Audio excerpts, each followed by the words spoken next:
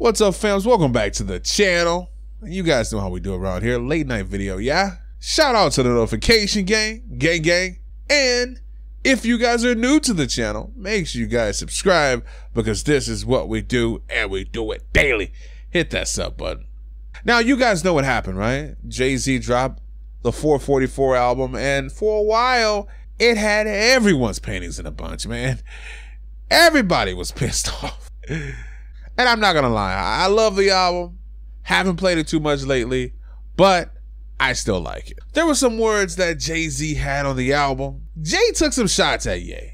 In a way, it was like the big brother sitting the little brother down, but Kanye West and company didn't take it that way. You guys remember? Even Kim Kardashian spoke out about it, right? She allegedly told TMZ that it was a low blow, especially seeing what Kanye West had to go through, talking about his mental health and stuff. Now, I'm sure some of the stuff that pissed Kanye West off in the song was probably Jay exposing that he gave Kanye West $20 million, and probably him calling Kanye West insane and saying that he wasn't the same guy that he once met. Anyway, you guys listen to this because Mal on the Joe Budden Podcast said that he spoke to Kanye West in LA and Kanye West is aiming at Jay-Z. Anyway, you guys go check out the Joe Budden Podcast. Great podcast. I watch it every week. Had a cool little conversation with Kanye in LA. He said he got a few words, you know, in response to what Jay had on 444, the next record that's coming out. So yeah. Did he mention when this might come out? On his album. On the album. Okay. It'll be on his album for sure. Whose phone is ringing? Come on, Ian. Come on, relax. It's the bag calling. He got a bag. That's Kanye calling. It might be. Well, that should be interesting.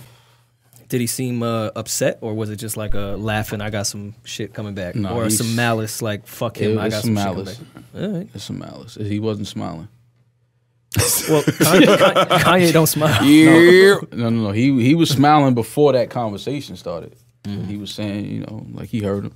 He said some funny shit. He said, yeah, man, I was next to Jay for years, standing right next to him. Why he didn't give me them jewels he put on the album? I thought that was funny. Like, he was like, damn, man, he could have schooled me to all of this shit, you know, when I was right next to you. So I just kind of, you know, I just was looking at him like, I feel you, man. Well, guys, I think it's safe to say this whole situation is about to get messy. Here's the thing. As a fan, it's sad for me to see Kanye West going at Jay-Z or vice versa. The same way it was sad to see Kanye West against Kid Cudi. I just wonder what's going to happen in a situation. Usually you know what someone else is going to rank on someone about whenever they're going to diss them, right?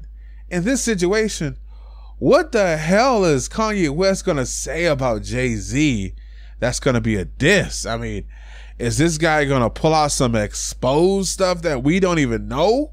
I'm sure there's some stuff that we don't even know about and Kanye West knows, and he's probably going to end up dropping that information on the song. So I can't wait to see what's going to happen, but I wish these guys wouldn't do this. But hey, man, as a fan of music, I can't wait to hear it. You guys let me know what you think about this in the comment section below.